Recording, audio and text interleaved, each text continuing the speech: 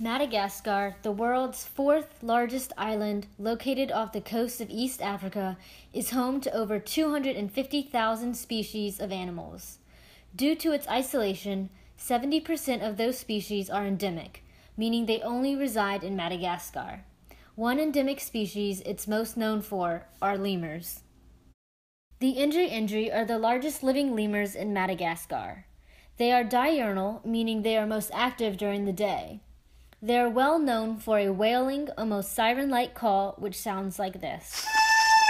Indri are found in the eastern rainforests, but are severely threatened by habitat destruction caused by slash-and-burn agriculture and logging. They are sometimes hunted for bushmeat, but the local Malagasy people largely consider it taboo to kill Indri. The plants and animals that reside in Madagascar, in many cases, can only be found on this island. In fact, 5% of the world's species are endemic to Madagascar. The astonishing rates of endemism are as follows: 84% of plants, 88% of mammals, 52% of birds, 92% of reptiles, 99% of amphibians, and 65% of fish. This is why conserving this beautiful country is necessary for the perpetuation of so many of the world's species. Unfortunately today, Madagascar faces several threats to its unique environment. For example, there's a town called Tampulu in the northeastern region of the island. It has a littoral forest, which is a forest that resides on the coast meeting the shore. Following a political coup in 2009, all international funding to conservation projects in Madagascar were cut due to the removal of the previous president. This made it especially difficult to continue the necessary work. That's when community-based conservation became especially important to the continuation of conservation projects. Community-based conservation means protecting the flora and fauna of a region in a way that involves local people and benefits both the scientists and the people who live within the region. Community-based conservation can be accomplished in a variety of ways.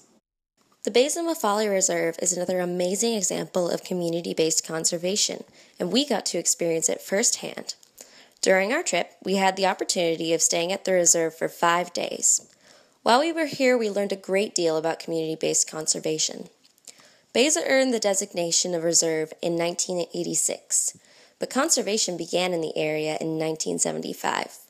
The main conservation goals here are to research the flora and fauna, help the environment, and to help the community.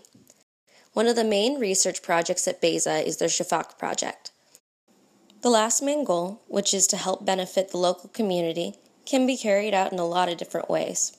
One small example of how they work together is when some of the miners of the local community needed to buy some new equipment, but couldn't afford to do so at the time. So, some of the people who worked at Beza fronted them the money until they could be paid back for the equipment. This is just one small example of how the reserve and the community are able to work together. If you would like to help conserve the incredibly diverse and incredibly threatened flora and fauna of Madagascar, there are a few things you can do to make a difference. First, if you would like to support the Beza Special Reserve, you can visit the link posted in the description of this video. Another way you could help would be to purchase a calendar that will be sold by Madagascar Study Abroad. The calendar displays beautiful pictures taken by JMU students who studied in Madagascar this past summer. The calendar is full of interesting facts about Madagascar. The proceeds from these calendars will go to help conservationists at Tampulu Reserve to reforest the park.